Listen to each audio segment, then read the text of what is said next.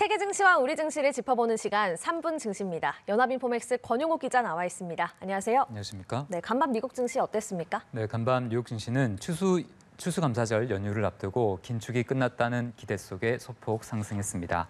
마감가를 살펴보면 다우지수는 전장보다 0.53%, S&P 500 지수는 전장 대비 0.41% 각각 올랐고요. 나스닥지수는 0.46% 상승했습니다. 시장은 연방준비제도의 금리 인상이 사실상 끝났다는 인식 속에 내년 증시에 대한 기대를 키웠는데요. 대형은행인 뱅크오브아메리카는 현재 4,500대 중반에서 움직이는 S&P 500 지수가 내년 연말 5,000까지 오를 것이란 전망치를 제시하기도 했습니다. 거시 경제적인 불확실성이 대부분 지나갔다는 판단 때문인데요. RBC캐피털이란 기관은 내년 연말 S&P 500 지수가 5,000까지 오르고 강세 시나리오 속에서는 최고 5,300선까지도 갈 수 있다고 추정했습니다. 간밤에 나온 경제 지표는 시장에 좋은 소식은 아니었지만 시장은 이마저도 크게 개의치 않았는데요.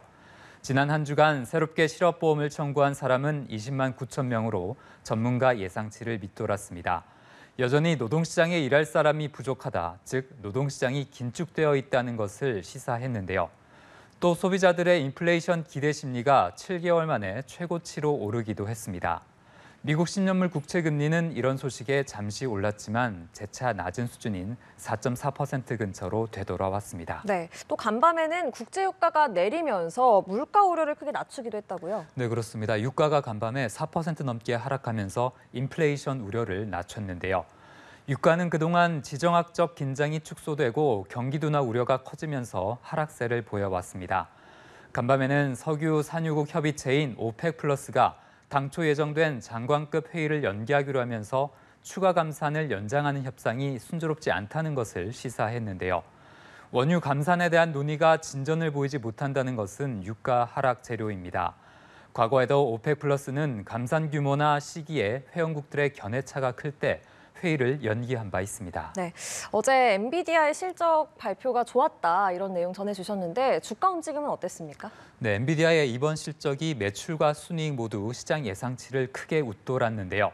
하지만 중국에 대한 미국의 수출 제재가 4분기 매출에 영향을 줄 것이라는 회사의 경고에 주가가 간밤에 2% 넘게 내렸습니다.